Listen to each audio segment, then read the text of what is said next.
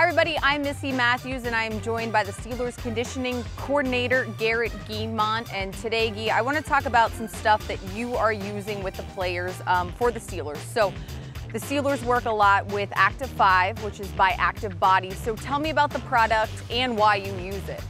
Well, the Activ5 product doesn't look like much at first glance, but the reality behind it is this can do some unbelievable things and really has made a difference in what we do within the Pittsburgh Steelers strength and conditioning program.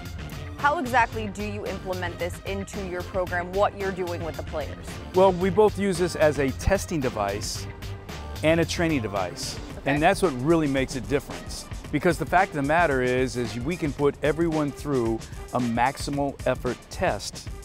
It then goes into a dashboard and is saved. And the reality is the safety behind it is incredible.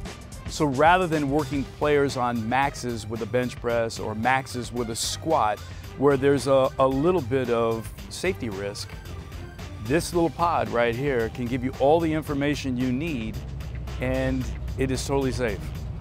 Now with Activ5, what is it about this product that you haven't been able to find in other things in the fitness industry? The reality behind it is not only the pod, but it's the software that they have built to create the end result of the complete product. Now you mentioned the bench press, maybe the things we typically think about when you think of professional athletes training. So when you show a player that at first, what is their first impression? Well, the reality behind it is anytime you introduce anything new, it has to stand the test, okay? And that's the test of the player. And when you take a peek at it, the first thought is, what is this gonna do? That was hard. But then when they utilize the product within the structure of the program, the competition starts to go ahead and go through the roof.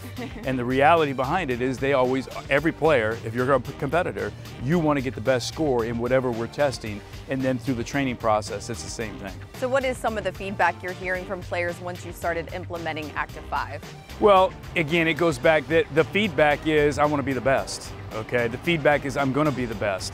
And it all revolves around the numbers. And then once they huddle around, the competition is on. So they love the product because the product goes ahead and puts them in a competitive environment, which creates a safe structure. All right, thank you very much. You got it.